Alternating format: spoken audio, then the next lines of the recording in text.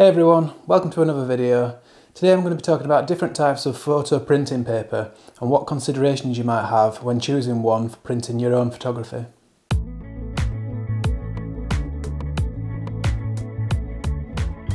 So I did a video a little while back where I was unboxing a Epson Expression Photo XP-970 printer.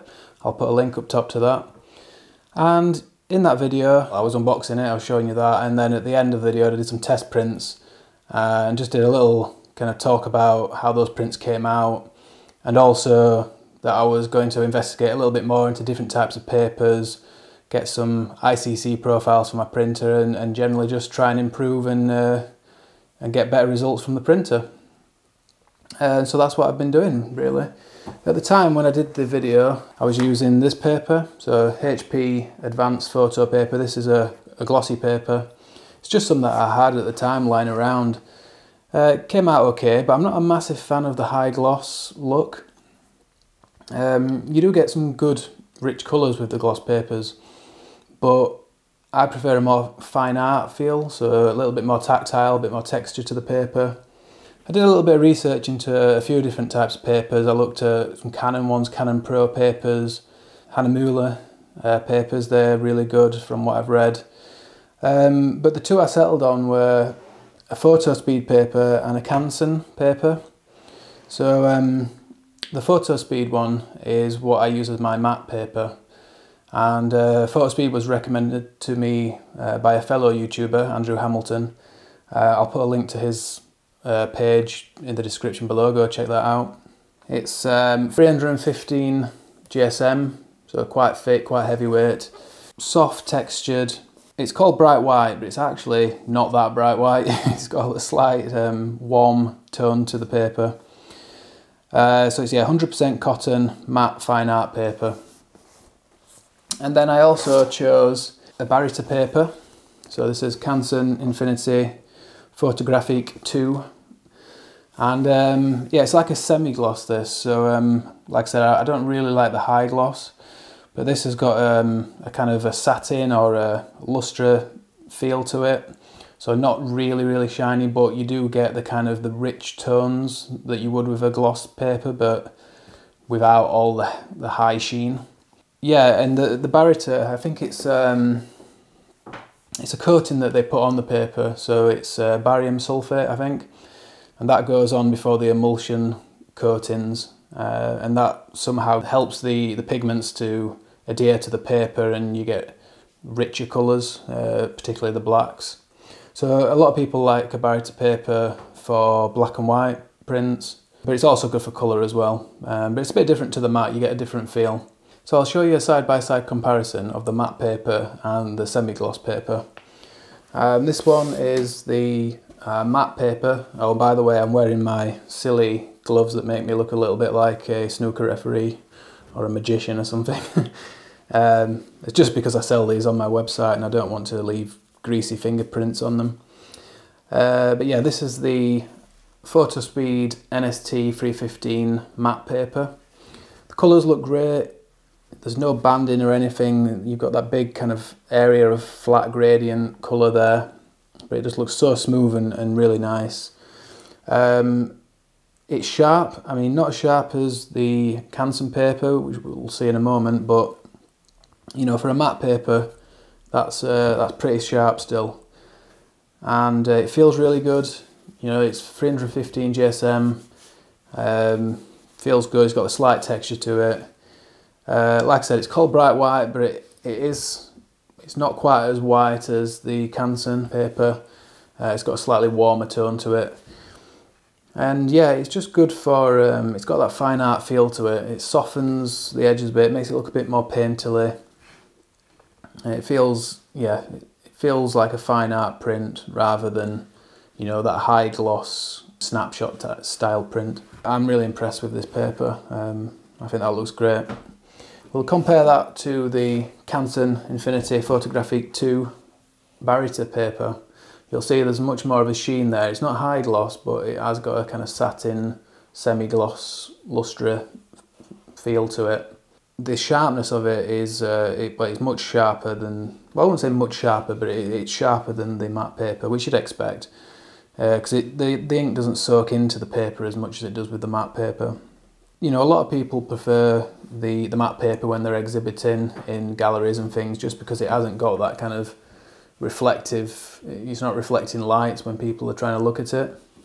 But the quality is very similar with both in terms of the colour and the weight of the paper. This is also quite a heavyweight paper, 310 grams this one, so yeah, only 5 grams less than the Fotospeed.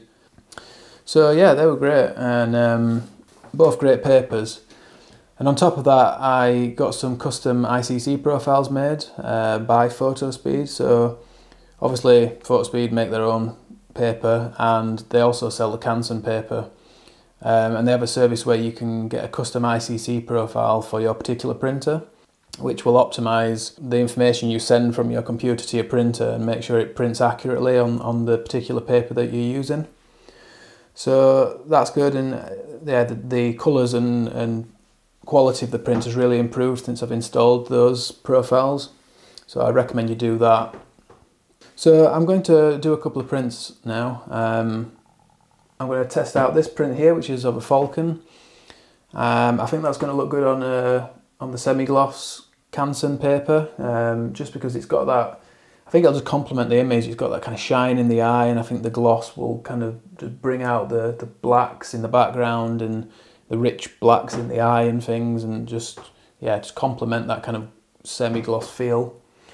For the matte paper, I'm going to do a woodland shot. That should work well on that type of paper and give that kind of soft, painterly type feel to the image.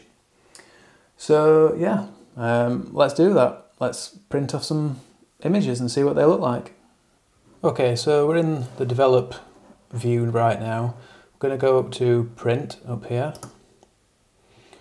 and this is already kind of set up for my printer, the Epson XP-970. It's on A3.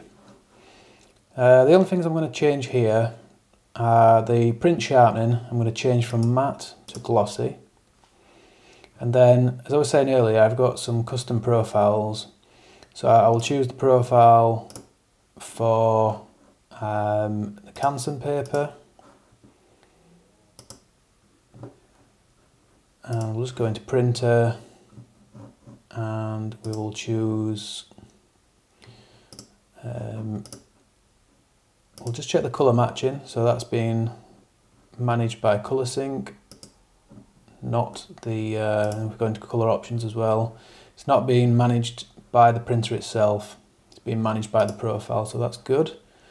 Going to print settings, we're going to choose Epson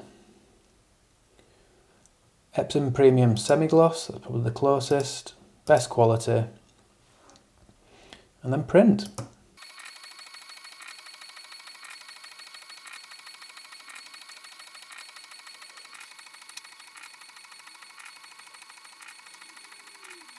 Okay, so this is the image I want to print on my matte paper. If we go up to print, what I want to do with this one is just take the image a little bit closer to the top of the paper so it's less central. So we just have a little bit more margin at the bottom.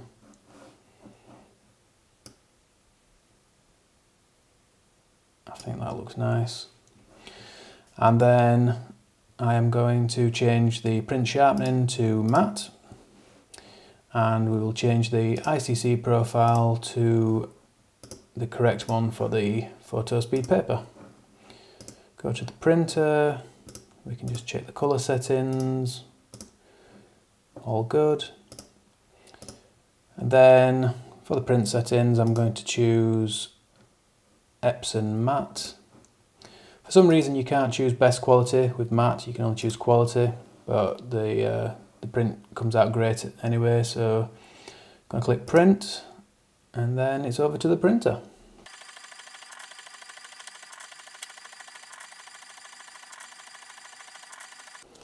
Right then, let's have a look at the results.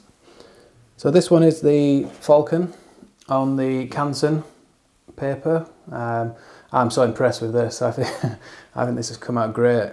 Just the textures and the feathers, the richness of the black, it's so smooth and solid, there's no banding at all. And yeah, with the Baryta paper, it's just so deep and rich and really complements the picture, I think. You've got that sun setting in the bird's eye, and that natural glossy feel is just emphasised by the semi-gloss paper. And it feels good too. It's a heavyweight paper, it feels good. And then this one, I'm equally impressed with this, but for different reasons. So this image has naturally got reduction in clarity and texture and a little bit of dehaze. I did all that in Lightroom just to soften the image and emphasise the kind of foggy scene. But even still, even though it's got all those reductions in sharpness, it still looks pretty sharp. But it also has that kind of like painterly feel as well, which is what I wanted, and that fine art feel. And the natural texture of the paper just emphasises that. It's a little bit warmer than the Canson paper because it's not quite as bright white, but that just helps the image. And the colours look great. Again, really pleased with that. So they're the two papers that I chose. The Fotospeed NST 315 paper. That's the matte one, and Canson Infinity Photographique 2 Baryta paper. That's my kind of semi-gloss paper. They're the two that I researched, and they seem quite good from all the reviews that I'd read. Like I said, I do want to try some of the Canon papers or the Hahnemuhle papers at some point. And maybe at a later date I can do a comparison between the two papers and see which I think is best. But for now, they're the ones I've got, they're the ones I'm using. And if you've got your own favourite papers, let us know in the comments below which you think are the best and why you think they're the best. So that's it for this one, guys. Thanks a lot for watching. If you're new to the channel, as always, please subscribe. Click the big red button down there or on my face over here. And if you're interested in any of my prints that are for sale, I'll put the link to where you can buy them below in the description. And just thanks a lot for watching, everyone, really appreciate it. So I hope to catch you again for the next video, which is next Sunday at 10 AM. Thanks a lot, everyone.